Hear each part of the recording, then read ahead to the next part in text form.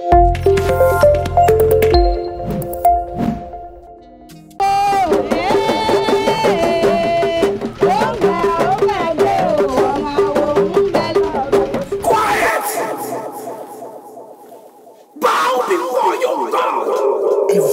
they have tonight is going to crumble.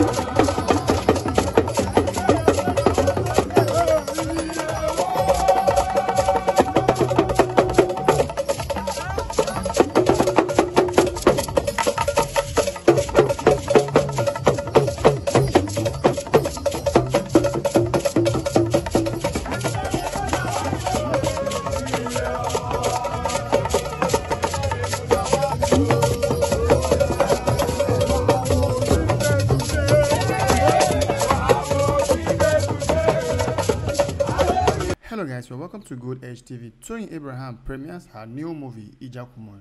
Ijakumo, the born-again stripper. The premiere had a lot of celebrity in the cinema to see the movie. Although after the movie, fans were impressed at what the movie came out to be. So many of the viewers expect the movie to be another blockbuster. The governor of Lagos State honored the occasion as well as other top politicians. The event was never a disappointment but a shocker to so many people. Nollywood actress Eniola Badmus showed love to her colleague Tony Abraham as she took to her Instagram page help promote the actress's movie, which will be out in cinema. In her word, happy Sunday guys, don't wait to be told about Ijakumo. This December, make sure you experience it. And Tony Abraham, congratulations on this one.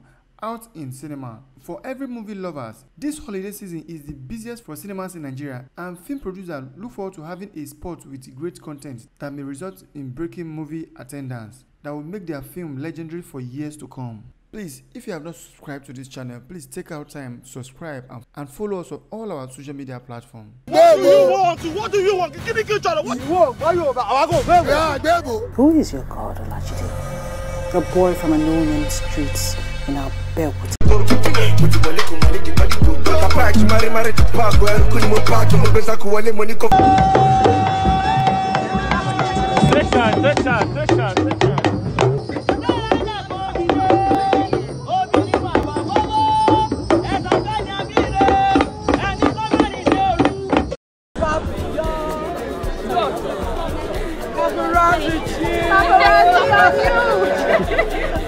I feel like a superstar right now. Yes. Organize.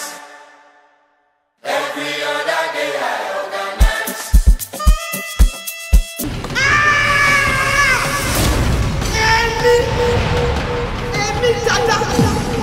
Every dada,